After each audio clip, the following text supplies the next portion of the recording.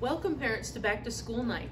My name is Mrs. Maynard and I teach 6th grade math, 7th grade math, pre-algebra, history 8, and in the high school I teach Introduction to Psychology from a Christian perspective.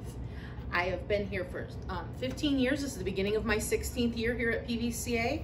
I have 2 boys who graduated from Pvca. My son Stephen graduated in 2019 and my son Michael graduated with the class of 2020.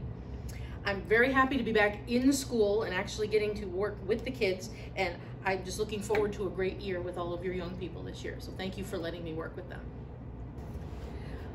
In History 8, we're going to be studying at first the fall of Rome, and that was actually from the last year, but we didn't get a chance to cover it because of the quarantine. We didn't get as far as we'd like. So to make a seamless transition between what we were studying last year and what we're studying this year, we're picking up with the fall of Rome. So they'll get to learn all about that, why the Western Roman Empire fell, and then how that carries us into the next thing we'll be studying, which is medieval Europe. And then after we study medieval Europe and everything about feudalism and then the rise of nations and things like that, we'll go into the Renaissance, which is the time period where there was a rebirth in interest in learning and the arts.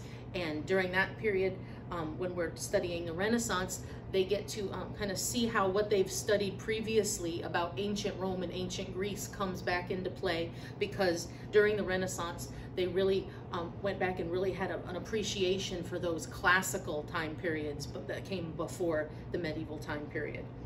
And then after the Renaissance time period, we end our year by studying the Protestant Reformation. And I'm really happy that the book that we have for 8th grade history is from Bob Jones University Press, because it's a history book from the Christian perspective. And so they really get to see how Christianity and the Bible really do totally intermingle with secular history.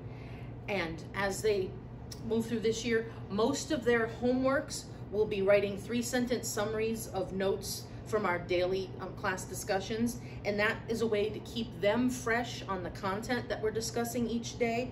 And it also allows me to see if they're understanding what we've been talking about in class. So they may have other homeworks as well, but most of their homework most of the time will be those 3-sentence summaries of the discussions.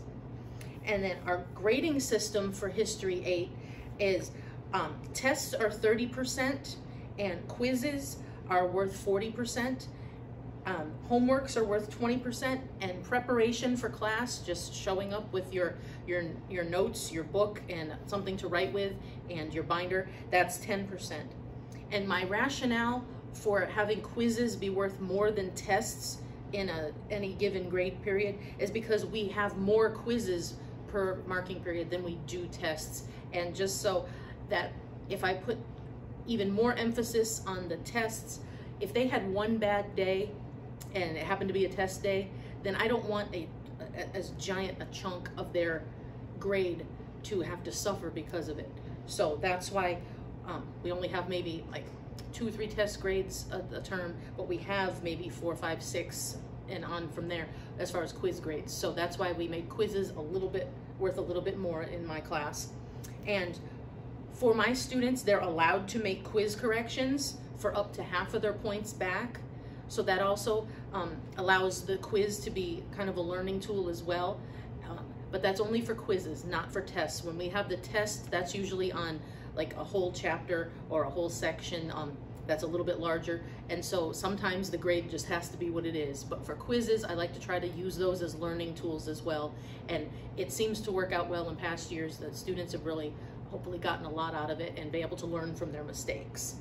And then in 8th grade, for their classes, they have either a midterm or a final, because they're starting to gear up and get ready to be in high school where they would have a midterm and a final for each class. So in History 8, they have a midterm exam like halfway through the year, but they don't have a final exam because we're just starting to get them into the practice of having to take exams. And so that's History 8. Thank you very much for watching.